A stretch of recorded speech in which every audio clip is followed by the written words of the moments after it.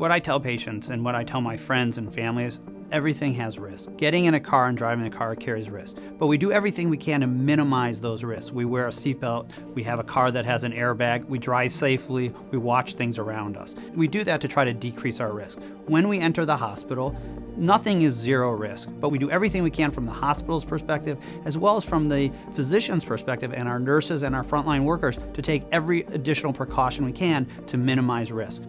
Every morning when I walk into the hospital, I get questioned about symptoms, I get my temperature checked every single day, as does every person walking into the hospital.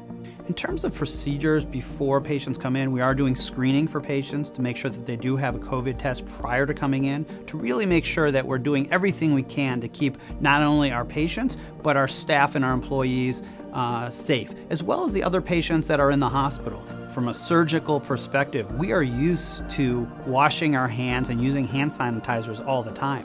When we're in the operating room and our hands are sterile, we know that we can't touch something.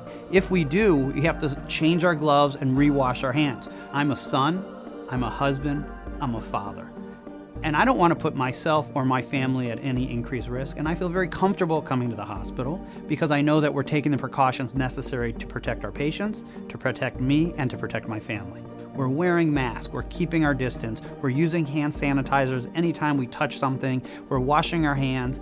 Patients can rest assured that we are doing everything that we possibly can and then some to make sure that they are being kept safe by our cleaning measures. We are taking precautions that protect us, our families, and our patients.